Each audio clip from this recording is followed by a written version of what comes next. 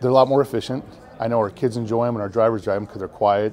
I mean, it's just a really smooth ride, to be quite honest with you. I mean, they go quick. They do what they're supposed to do, and like I always try to tell the message, or my message is always, in the end, they're a bus that get kids safely to school, to and from.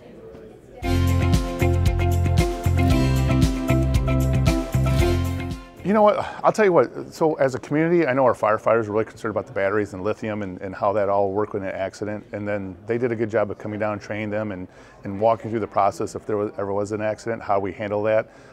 So I appreciate the time Highland took to train our first responders.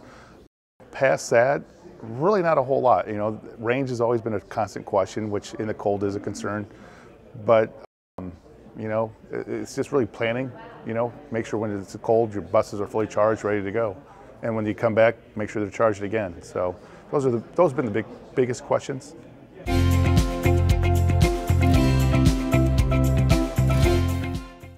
Fuel, I'll speak to that first. You know, since we're in a fixed cost, it takes all the fluctuation out of that, which as a superintendent I appreciate. You know, you don't want to plan one, or give you, for example, 1 year a school district nearby was paying $50,000 more just because the price went up. They're not getting anything more out of the buses. You know, they're still going the same routes, the same distances, the same ball games and all that, but the cost went up that much because of the diesel price going up. Where for us, we have a fixed cost for all of our routes, and so we don't have to, we took all the fear of that out of making that decision moving forward.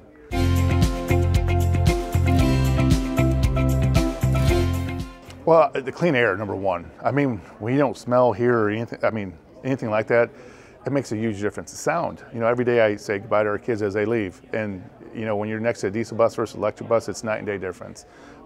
But then, honestly, for me, it's that exhaust. I mean, you smell the diesel, you know where it's at, and you hear it, but it's really that the air quality in a electric bus is 1,000% better than a diesel bus.